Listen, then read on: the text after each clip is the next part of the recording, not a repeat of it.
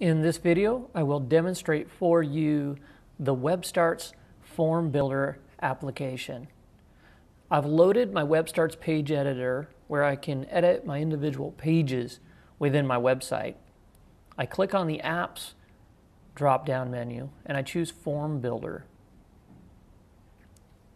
Here we're taking a look at the Form Builder application. You can see here that I've selected no fields to this point, and for that reason this message is displayed. When I click on this message, it shakes this area over to the left to show you this is the area where you'll need to click on these buttons to add different form fields to your finished form. I'm going to start, however, by editing the title section to my form, and I do that by clicking on it. I then move over to these input fields and I just complete the input fields. So I say, please complete this form, and then I can say, enter your info below. And you can see it's updated in real time over here on the right side. Now, look at the three tabs up here. I go back to my Add Field tab, and from there I can add something like a single line of text, and I can click on that single line of text field and change the title of it. So I'm just going to make this one called First Name. Notice here you can change the field type, and you can also change the size of the field. Going back over here to add another field, the next one is going to be another single line of text, and I'm calling this one Last Name. I'll continue to move down the list.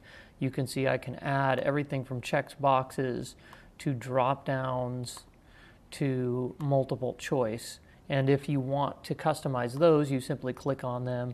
And then for this example, in my choices, I can put several different things. And I can add some fields here by clicking on the green icon. And I can remove them, of course, by clicking on the red icon. I can customize the text for that field.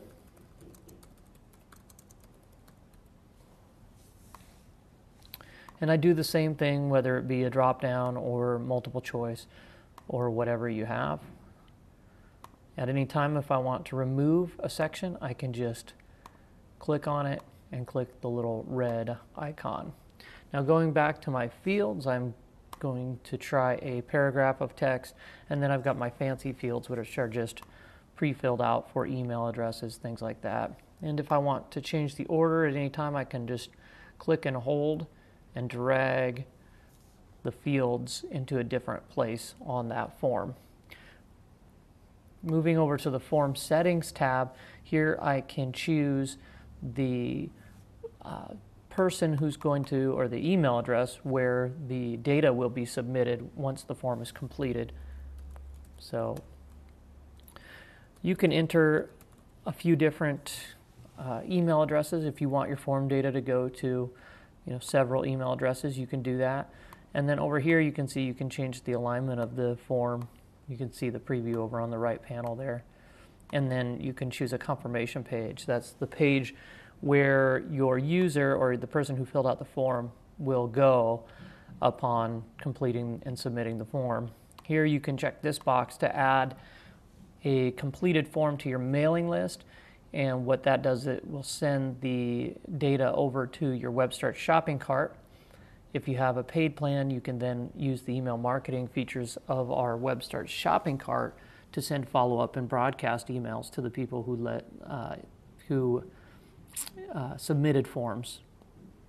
Once you're ready to put the form on your page, click the big Insert Form button, and you'll see your form appears on the page.